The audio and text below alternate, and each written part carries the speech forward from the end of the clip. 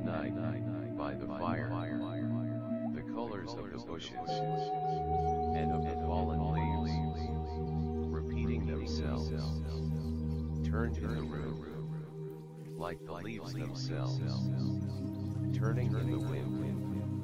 Yes, but the color of the heavy hemlocks came striding, and I remembered the cry of the peacocks.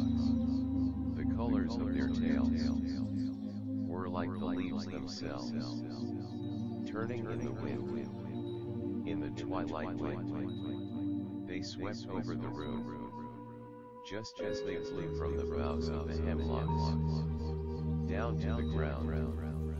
I heard them cry, the peacocks.